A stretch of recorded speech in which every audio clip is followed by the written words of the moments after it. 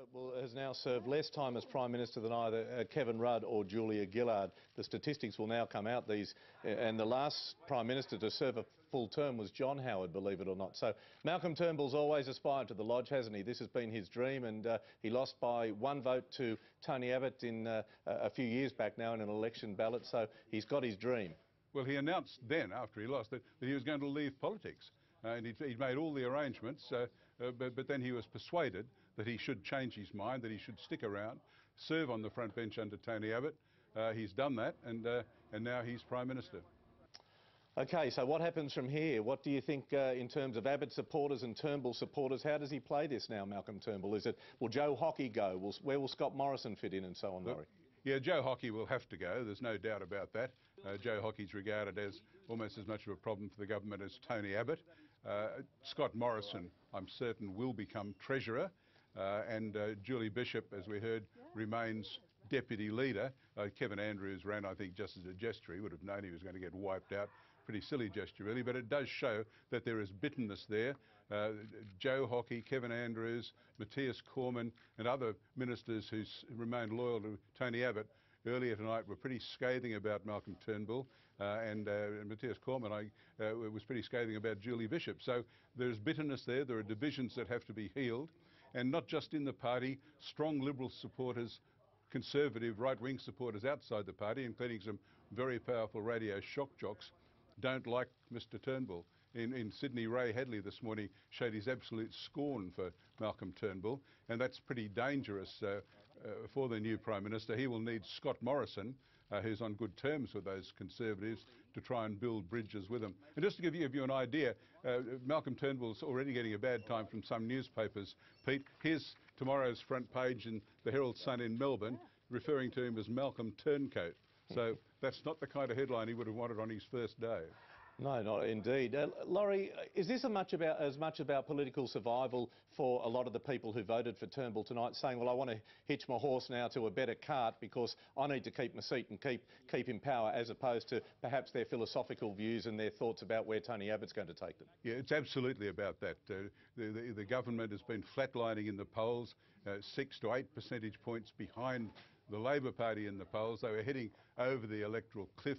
They knew that. Particularly Liberals in marginal seats were terrified, and particularly in Victoria and South Australia, where Tony Abbott is really on the nose.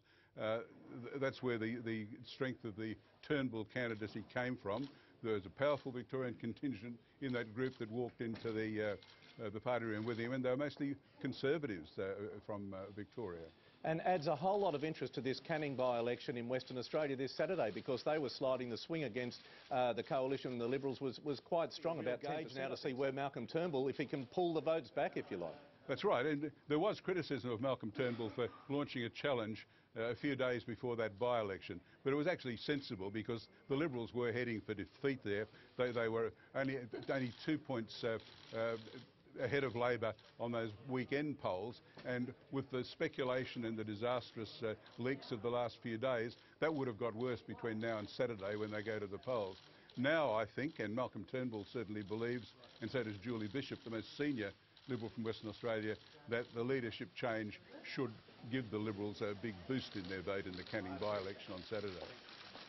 OK, Laurie, as you speak, Tony Abbott is now leaving the party room, or where the ballot was, with his supporters. Certainly him holding up stoically, and if appearances count, but no, deep disappointment for them all. There he goes to an array of flashbulbs, and You've got to feel sorry for a person in that position.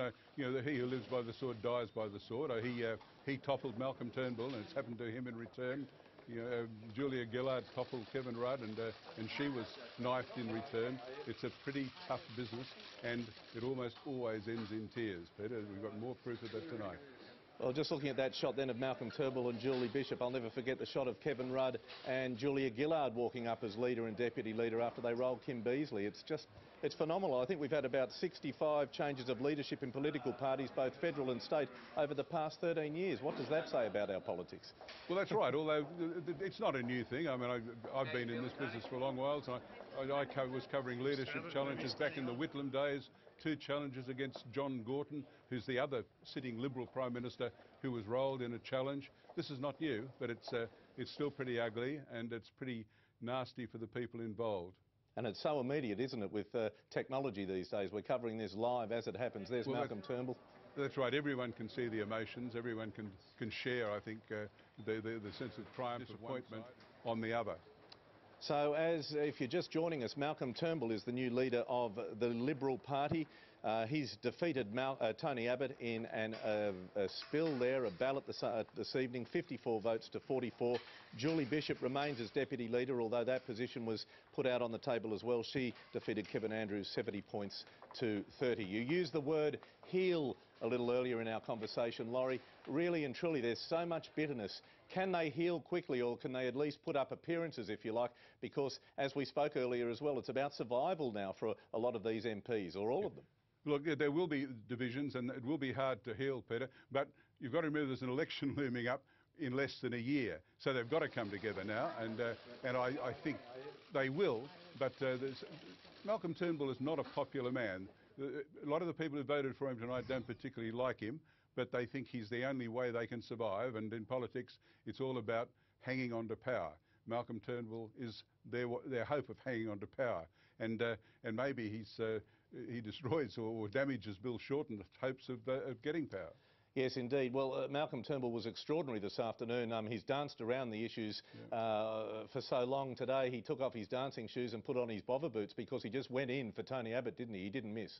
No, he didn't miss, and I think that was sensible, because when Julia Gillard succeeded Kevin Rudd in that sort of sudden coup that came as a shock to everybody, there was no explanation given of why they'd toppled Kevin Rudd. Well, Malcolm Turnbull set out today the whole list of reasons why he was challenging Tony Abbott, and it was a pretty comprehensive list, a pretty serious list, a pretty convincing list. And so there'll be no surprises about why he did it, and there was no surprise that he did it in the first place. This has been coming for a long while. We've all known it. Tony Abbott had a narrow escape back in February when there was a spill motion. 39 of his backbenchers and some front benchers voted against him. Then, even though there was no challenger, just an empty chair, that was a warning. He pleaded with them for another 6 months to prove he could lift the coalition out of the polling doldrums. He failed. He's had 7 months, and I think the whole of Australia knew that this was coming.